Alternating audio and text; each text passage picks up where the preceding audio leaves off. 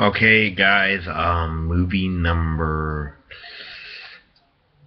11, American History X. This is a really good movie.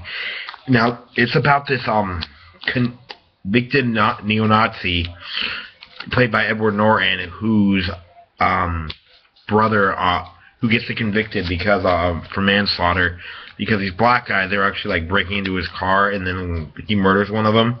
He murders them, and then, of course, his brother's also part of the neo-Nazi gang, and then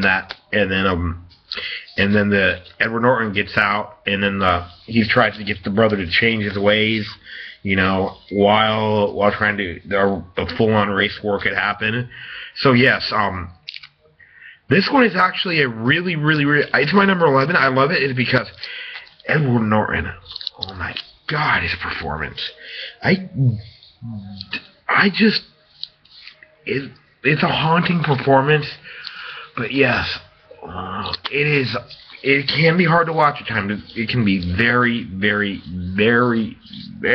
hard to watch because it's about neo-Nazis, but except they make them, Edward Norton's character you can understand, and the brothers a little bit. It all started with their father, and then of course, that's all I'll say about it. Just go see it right now. Stop what you're doing and go and watch it right now. Alright. Okay, movie number 11. American History X.